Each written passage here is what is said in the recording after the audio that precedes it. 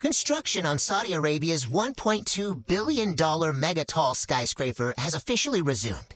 At a staggering 1,000 meters, Jeddah Tower was due to become the world's first kilometer-high building in 2020. A skyscraper that would finally dethrone the Burj Khalifa and help position Jeddah as a metropolis on par with Dubai. Then, in 2018, things took a turn for the worse after major political crackdowns and a global pandemic. However, after a 5-year hiatus, construction seems like it's actually going to restart, and many companies from all over the world have joined the bidding process to finally complete the project. Do you think we'll get to witness a 1-kilometer high building sometime in the future?